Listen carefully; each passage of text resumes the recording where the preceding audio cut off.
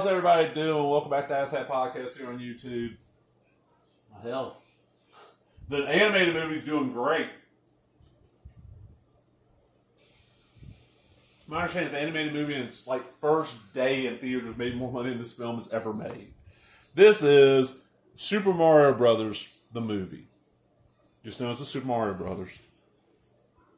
And this is the one from 90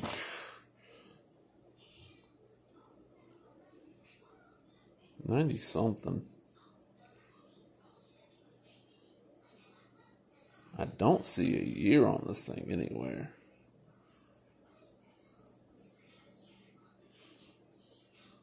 I don't see a year on this anywhere. And this is a fairly newer release of this because, look, it's an Eco case. It's got the Just Made in Mexico thing on it. I want to say this is 92, 93.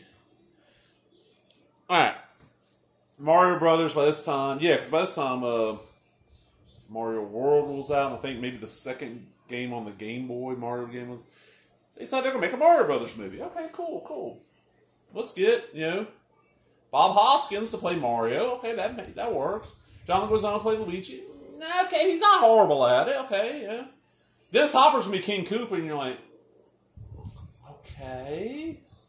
Oh, and Parker Stevens, he's going to be one of King Koopa's kids. Okay, yeah, okay. Oh, and Samantha Mathis, she's going to be the princess, but she's like a college student. What? And she's Daisy in this. So that's Luigi's love interest, if I'm remembering right. But yeah, it's insane. It's basically, back then, because we're not going to do super CGI on this. It's the closest we're going to, it's like, the city looks like Blade Runner if Blade Runner's invaded with fungus. Mario and Luigi end up getting sucked down into the underworld. What it was, a meteor hits, and the dinosaurs get shunted off to a different world where they kind of develop into kind of humanoid dinosaurs.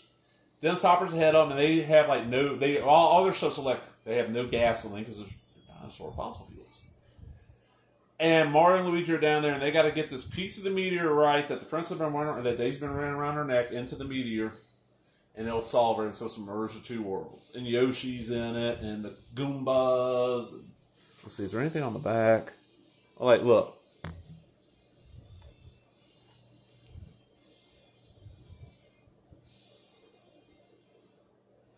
Goombas, all that shit. It's not a bad movie. It's one of those where whenever this came out, I took my two cousins, because love my aunt to death.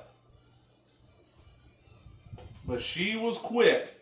If my cousins were going to be out of school for more than 2 days, to haul ass over to my grandparents' house and drop them off, and the entire time they're out, my cousins are stuck over there at my grandparents' house where there's no kids their age. There ain't really anything to do besides watch TV all day. Or go ride your bike. And they hated it. So if I was around, hey, I'll come on over, come with me, I'll take you out to the movies.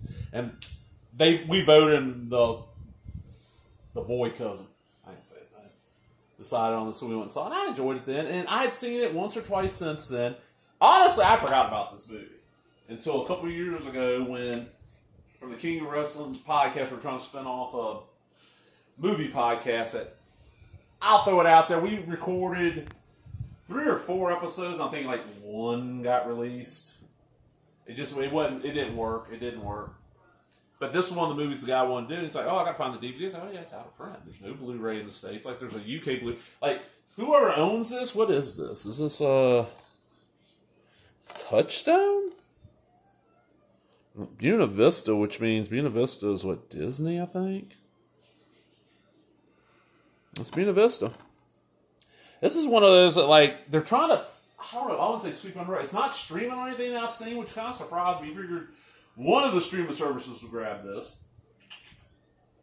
The film, yeah, it's not bad. The only bad thing is the ending totally sets up for the next film that they do, this is going to be a hit.